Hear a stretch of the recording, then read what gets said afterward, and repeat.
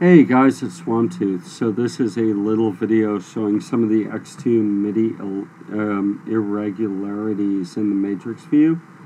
And anyway, I've got this little sample project set up. It's very, very simple. And since it's Dimension Pro, clear out the cell.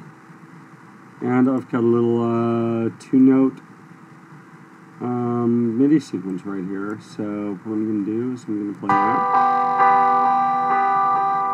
Just a little piano sequence. I'm going to drag it down into matrix view and trigger it. And it triggers okay.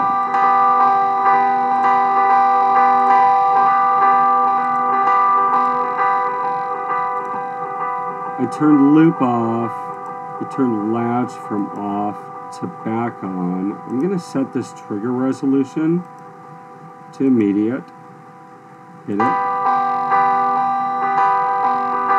And it plays okay, but you get this little thing where it repeats the first note again. So what you do to get around that is you hit the D button for a direct descent. Play it again. And it eliminates that note duplication. Okay, so I mean that's something I can work around, that's something I can live with. So I've got the trigger resolution set to immediate. What I'm going to do is I'm going to go ahead and start the project. And then I'm going to hit the MIDI cell.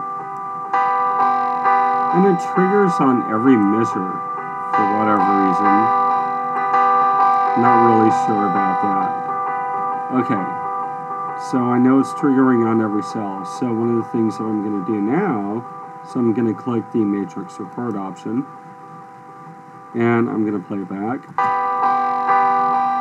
and trigger the cell. It's still triggering on the measure,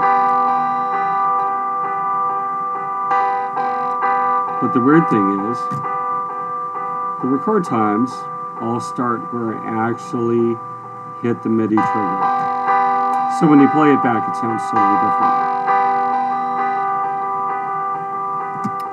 Anyway, try it out for yourself. Let me know if you guys get the same result or not.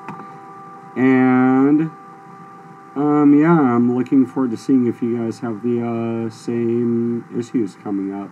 Anyway, thanks a lot. Bye.